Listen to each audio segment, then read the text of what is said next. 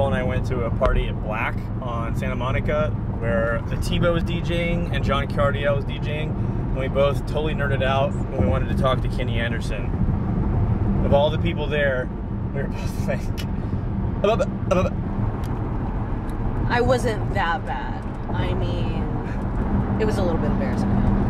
I get super dorky when I'm around Atiba because I'm just kind of a fanboy. Growing up looking at magazines, he's one of the like elite that came up in skateboarding in Los Angeles.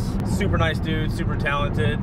But I'm just still kind of a little dork when it comes to like those people. Like actors and actresses I don't nerd out about, but professional skateboarders, they've been with me longer. Turn around. Oh, this guy again. Hey, Kenny, remember that time like we came up to you and I told you, all I could think to say was, hey man, I bought your shoes a long time ago. I do remember that. We fanned out so hard that we couldn't even like, it was just... I loved it. She's like, if anybody is cool with us being dorks, it's probably Kenny Anderson. He will be the one. So. Yeah, you're the dork. I'm the bigger dork. So. Oh, nice. Okay. So now we ran into him again, and it was destined that we would just like redeem ourselves from being so dorky. I think we kind of did. I mean, the dude's so nice. He's such a nice guy. He's such a great skateboarder. It's crazy.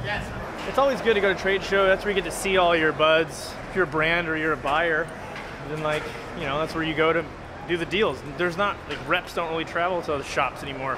When I was younger and working at shops, you'd have like the reps rolling through. Jeff Main's audio, remember those days, dude? Thanks for those Kenny Anderson shoes.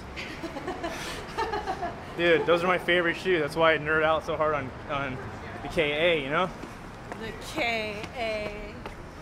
Great shoes, great skateboarder. Thanks, Jeff. And a nice guy. Such a nice guy. What is that? Is that SeaWorld?